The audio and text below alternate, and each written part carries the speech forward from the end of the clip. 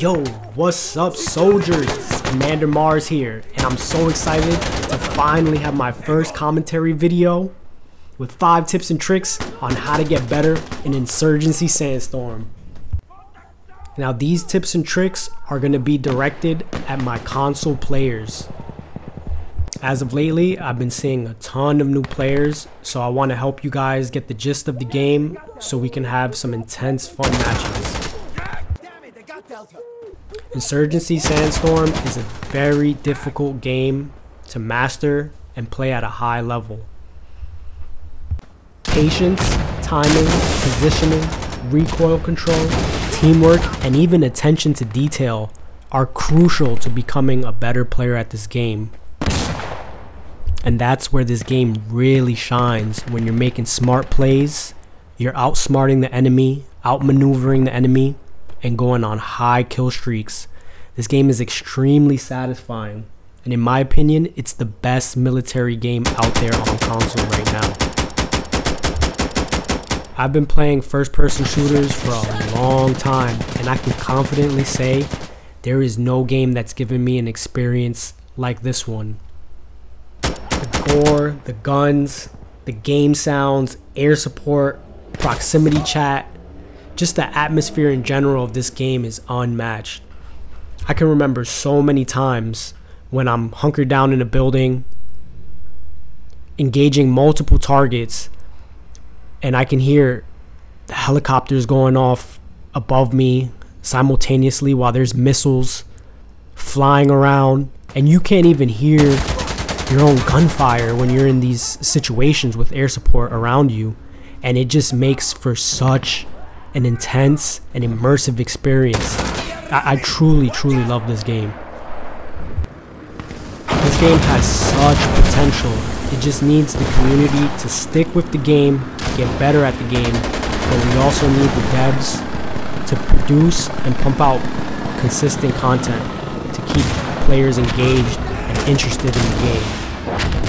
But now we're going to get into the meat and potatoes of the video, and that's 5 tips to help you get better and increase your survivability in Insurgency Sandstorm.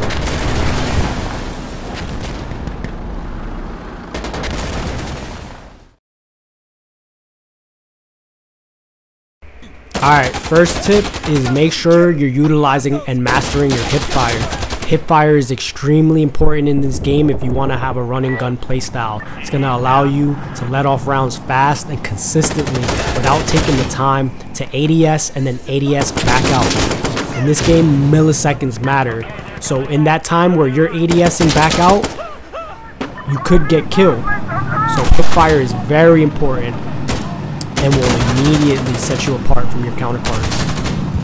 It also looks and feels badass as hell when you clear out a room with nothing but hipfire. Check this little clip out right here.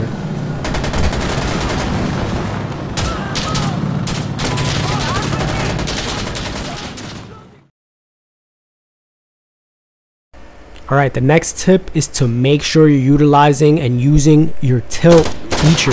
You use your tilt by ADSing and then hitting L3 or R3 depending on the direction you want to tilt.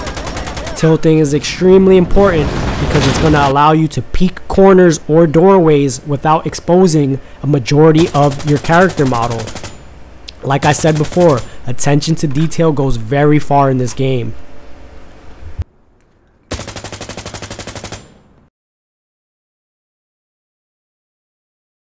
Alright, next tip up is to use your single fire. This game has ridiculously high recoil for the guns, so switching to single fire is going to allow you for more accurate, consistent rounds down range. But remember to keep close attention to what fire mode you have selected on your firearm. You don't want to be on a single fire mode when you need to be on full auto for close range engagements, for example. This will get you killed.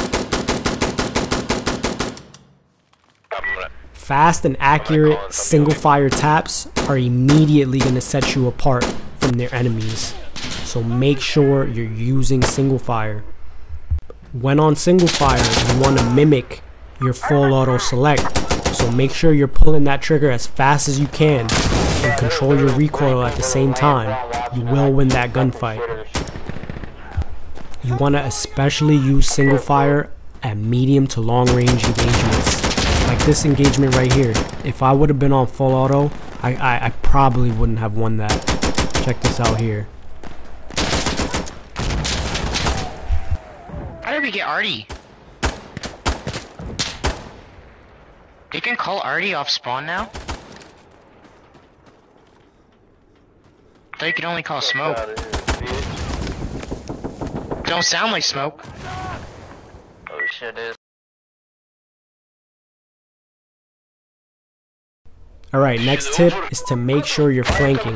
This game has a heavy emphasis on flanking to capture enemy distracted, which will lead to high intense moments.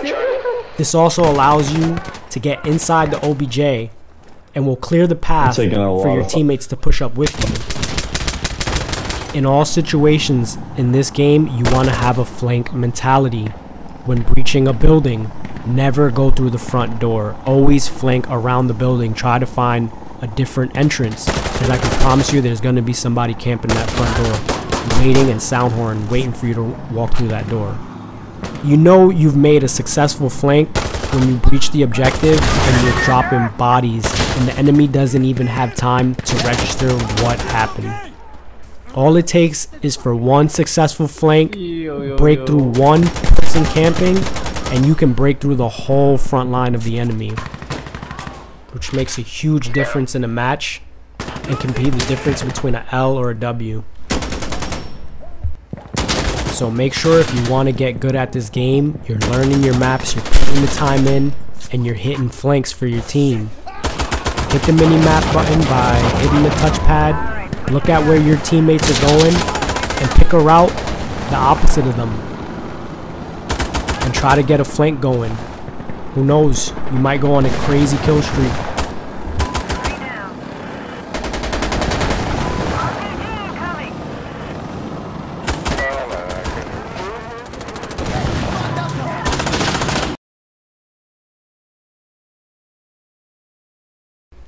Alright, last but not least is to get your ass on the OBJ.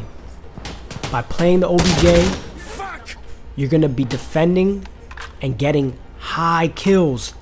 Because when you're on the OBJ, you kind of act like a magnet for enemies. They're going to be pushing the objective, trying to take the objective from you.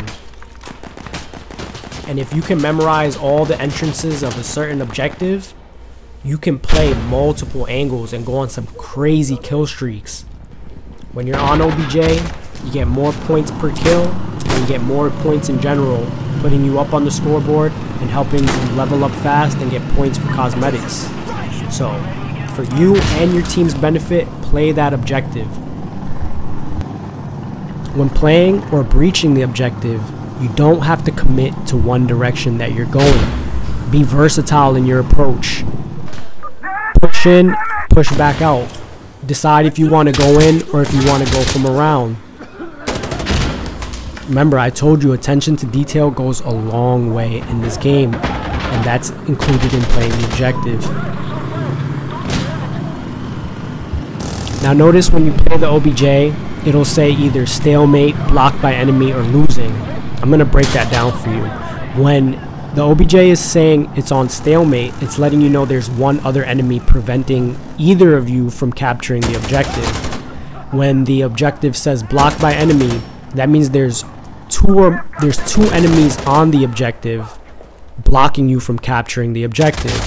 When OBJ says losing right here, that means you're completely outnumbered on the objective and they are actually physically taking the objective from you. Your bar on the OBJ is going down. So you notice here I was very versatile in my approach. I got off the OBJ and I went around. So be very, very creative in your approaches on how you want to breach an objective. So yeah guys, I gave you guys the blueprint on how to get better. Hip fire, tilt, single fire, flank, and play the objective. You master these things and you're in the right direction to becoming a great Insurgency player. I'm going to have more tips and tricks coming, so stay tuned. And thank you. Thank you so much. Have a good one, guys. Commander Mars.